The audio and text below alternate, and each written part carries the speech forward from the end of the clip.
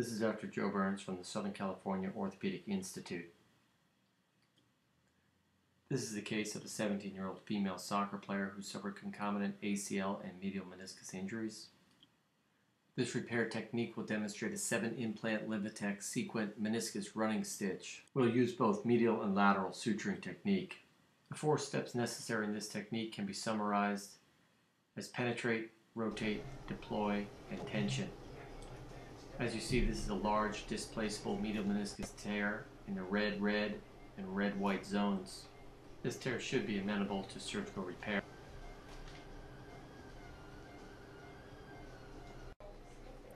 We'll prepare the tear edges with the use of a shaver, a rasp, and occasionally a spinal needle to trephinate the posterior capsule.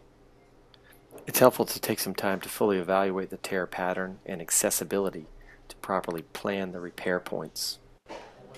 The implant sheath, uncut, can be used to measure the meniscus. It can then be cut to the desired depth of penetration outside the knee. In this case, it was cut to a maximum depth of 18 millimeters. This is a 15-degree curved device and should be used to identify the ideal access points prior to any actual meniscus penetration. The first step is now to penetrate.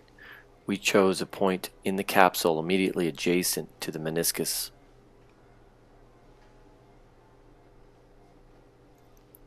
Do your best to angle away from the more central neurovascular structures and then deploy the implant with the trigger.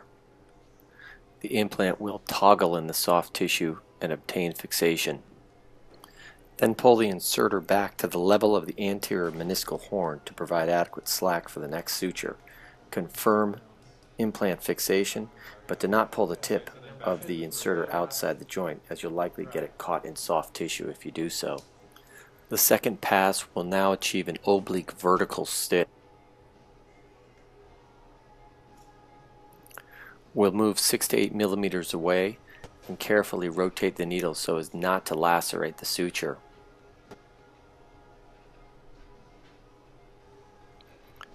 A precise but firm penetration of the meniscus tissue is next, down to the depth of 18 millimeters.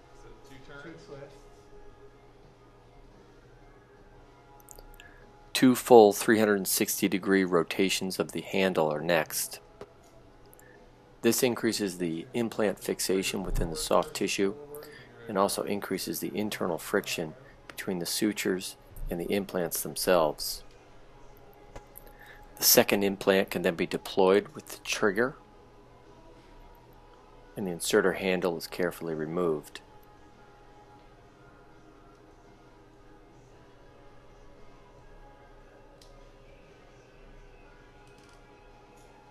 Excess suture can be ratcheted down or reeled in, and the first stitch can be precisely and carefully tensioned to reduce the meniscus back to posterior capsule. Several small short pulls are ideal for tensioning.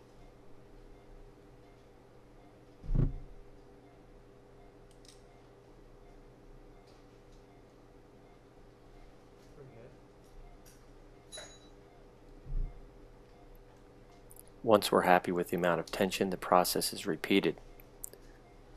The inserter is pulled back to obtain enough slack, and the next position of access is selected. This Sequent device has 7 implants and can therefore create up to 6 sequential sutures across the meniscus. The third implant is again placed in an oblique fashion, beginning with penetration into the superior aspect of the meniscocapsular junction.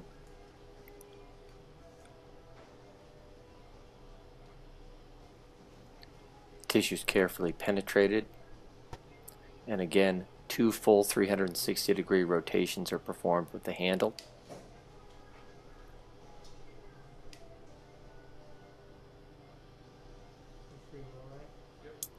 And the third implant can be deployed with the trigger mechanism.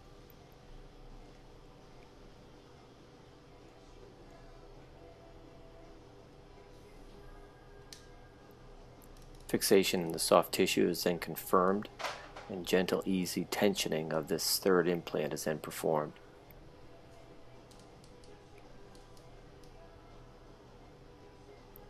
The suture can be selected to either slide smoothly through the needle, the so-called freewheel position, a position used to create slack, or a second ratcheting position where the suture can be reeled in and tensioned.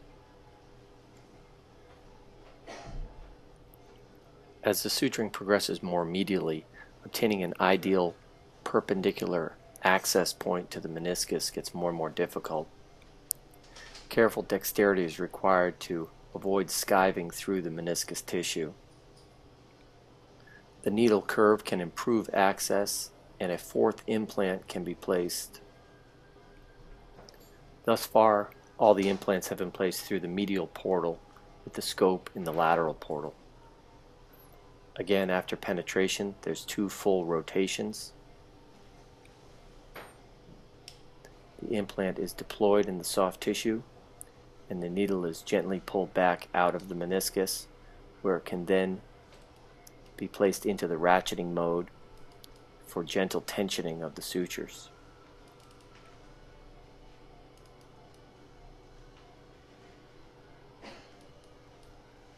In this patient, this is as far medial as all inside suturing will allow, so the suture can then be cut.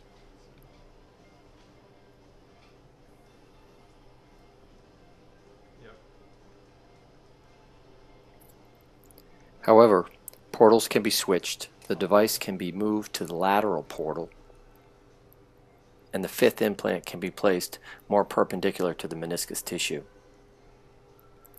Switching suturing to the lateral portal will improve your access for fixation of tears extending more anteriorly in the knee. Suturing from the lateral side will use the same steps and the same technique as we did from the medial side.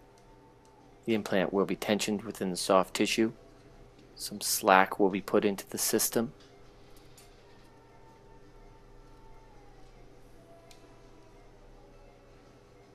And the 6th implant can be placed adjacent to the very edge of the tear. The end of the tear is now visualized, and the 7th implant won't be necessary. There'll be one final round of penetration, rotation, deploying of the implant, and tensioning.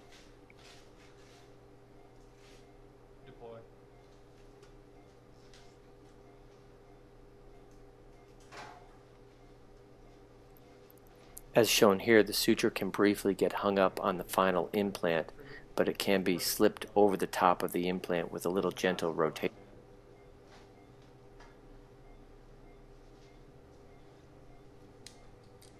We'll switch the suture from the freewheel to the ratcheting mode and gently tension down our final stitch.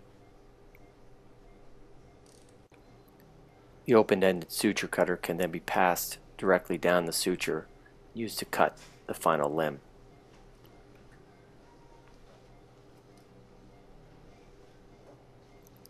In all, 6 implants were used to repair this tear.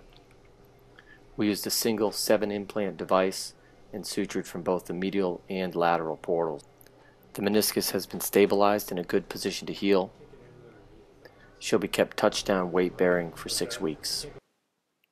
For more information, visit us at www.scoe.com or www.josephburnsmd.com. Thank you.